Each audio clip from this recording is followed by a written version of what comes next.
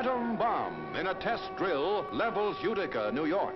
In the most comprehensive test of its kind ever held in America, the imaginary blast lays waste one of New York State's most important industrial cities. As the raid continues, emergency trucks bring white-clad teams of radiological monitors to comb the simulated bomb area with Geiger counters for signs of radioactivity. When the all-clear sounds, bulldozers shove stalled cars out of the way so fire and emergency trucks can rush unimpeded to the disaster areas.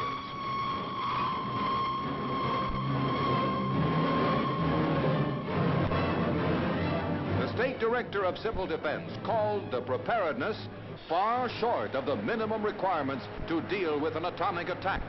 And Utica officials find that although this is only a test, help is needed from towns as far as 100 miles away.